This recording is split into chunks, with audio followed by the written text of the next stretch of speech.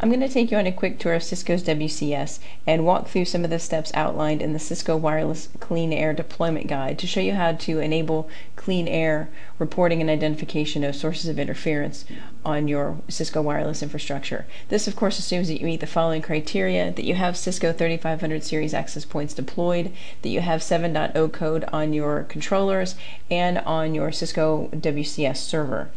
So the first step is going to be under Configure, Controller Template Launchpad. From there we're going to navigate down to the 802.11a, and we'll also do the same steps for VG. But for A, under CleanAir, we are going to create a new template, and we can call it 802.11a CleanAir.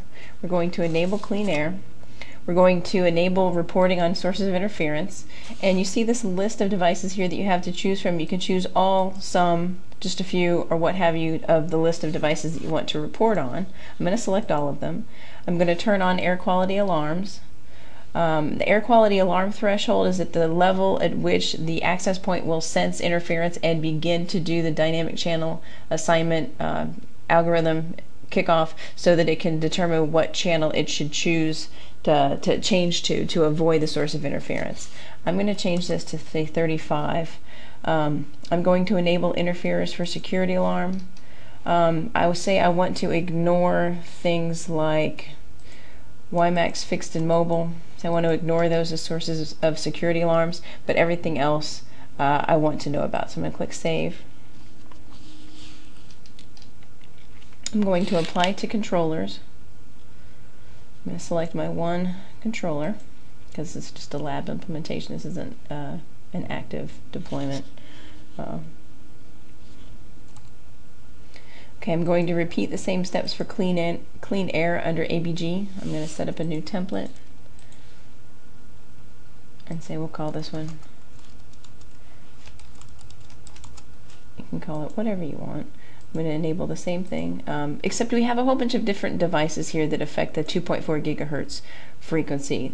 These are a lot of different things listed here that can affect your BG wireless infrastructure.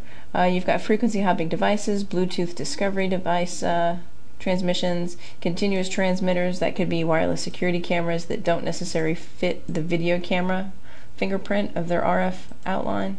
Xbox devices can interfere with your 2.4 gigahertz infrastructure. I'm going to select all of those for reporting. I'm going to enable the air quality alarm, and I'm going to set the threshold again at 35. And I will say that I don't want to know about, say, these two. Wait, actually I have that backwards. Let me throw these over here, and let me select all of these, and let me send these two back. Let me click Save, apply to controllers, select the controller, okay. At this point we're going to enable event-driven radio resource management. So we're still in the Configure Controller Template Launchpad, but we're going to navigate to the 802.11a, ANRRM, and we're going to go under the DCA, Dynamic Channel Assignment, and we're going to add a template.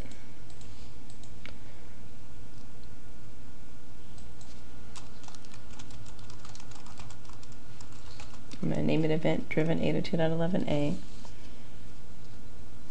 We're going to change the sensitivity threshold to medium. We're going to enable the event-driven RRM. We're going to say Save, apply to controllers, select our controller, click OK.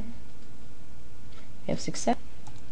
And we're going to go through the same steps for BG under the RRM, DCA, add template,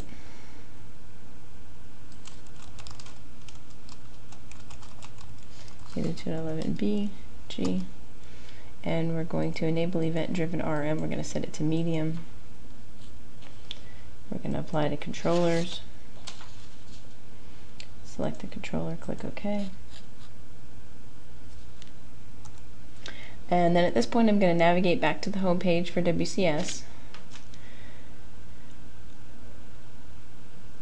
and This main tab just shows you your general overview, how many controllers you have, how many MSCs, your client count, but the CleanAir tab shows you some different information about the type of sources of RF interference that are in your infrastructure. You can see that the air quality index rating is in the upper left hand corner for AN.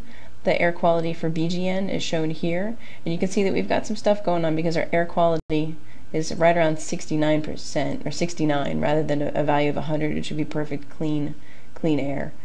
You can see our minimum air quality shows that there's some major stuff going on.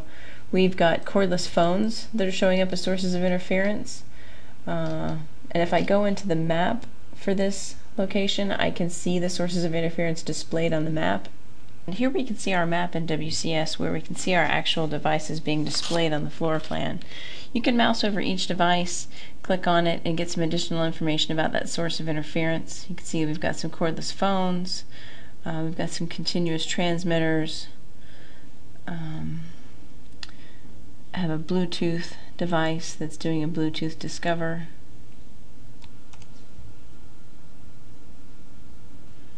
When we click on the detect cordless phone, we can see the detecting APs. It will tell you some information here in the upper right hand corner about this type of cordless phone.